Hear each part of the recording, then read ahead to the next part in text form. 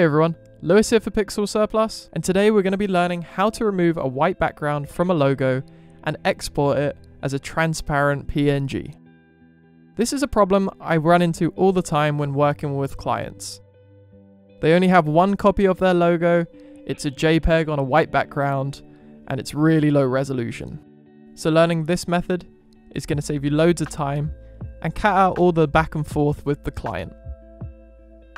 The logo I'm using today is part of the Gallagher Vintage Serif font family. This font family can be found at Pixel Surplus. There's a demo version as well as the full version, which includes Gallagher Regular, Rough, Stamp, Outline, and an Illustrator file with 6 striking logos. The link to this font can be found in the description below, along with a link to the Photoshop file that I'll be using today so you can follow along at home.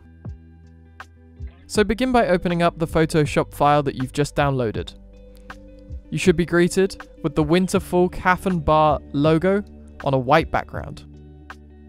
I've exported this image as a JPEG on a white background with very low contrast to make this as difficult as possible. If you can master this, then a clean vector logo with high contrast is going to be no problem at all for you. And with the method I'm about to show you, I'm sure this won't be much of a challenge. So first, let's begin by selecting the Winterfall logo in our Layers panel. Next, we'll have to open the Channels panel, so head to Window, Channels. With the Channels panel open, click through red, green, and blue until you find the channel that gives your logo the most contrast against the white background.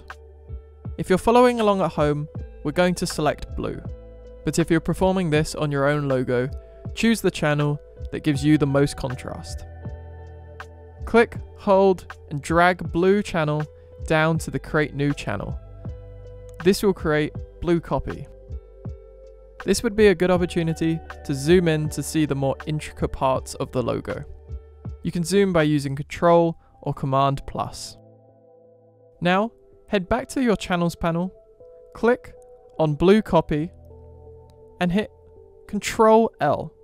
This will bring up the Levels panel. The goal is to turn the logo completely black and the background pure white. If you're following along at home, I've gone for 190, 1.0, and 235. By bringing the white in from the right to about 235, it gets rid of that grey artifacting around the logo.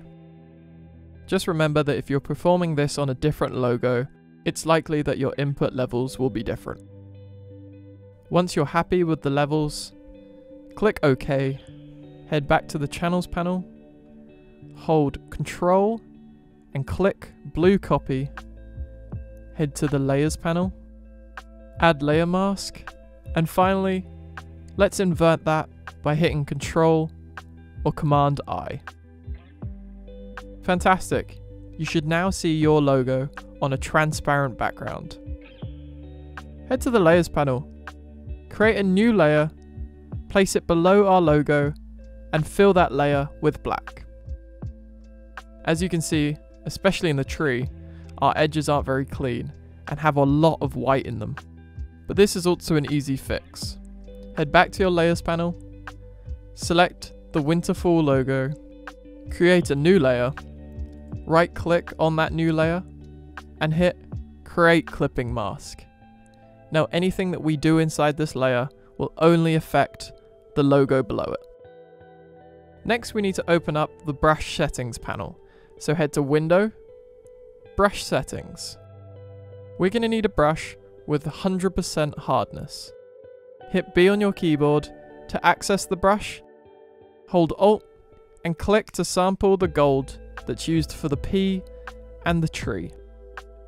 Now begin painting over both the P and the tree.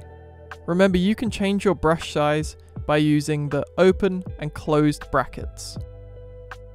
You don't need to be neat when doing this because we're working inside a clipping mask. Just make sure to keep the correct color with the right element of the logo. Once you've fixed all the gold components, sample the color used for all of the text and do the same. Finally, head to the layers panel and turn off the visibility for our background color. Select both our logo layer and clipping mask layer by holding Shift and hit Ctrl E to merge them into one layer. Awesome. You've gone from a white background to a transparent background without losing any of the logo's detail. And to save this file as a transparent PNG, head to File, Export, Export As, and make sure the format is PNG and transparency has been selected. Finally, hit Export. You're now able to place this logo on top of colored backgrounds, photography, and even product mockups. Speaking of mockups, Pixel Surplus is home to dozens of mockups, as well as hundreds of fonts and the best font bundles on the internet with ridiculous discounts. Links to Pixel Surplus, as well as Gallagher Vintage Serif font, and our follow along at home Photoshop file can all be found in the description below. And whilst you're down there, like and subscribe so you don't miss any of our upcoming videos. Thanks for watching, and have a great day everyone.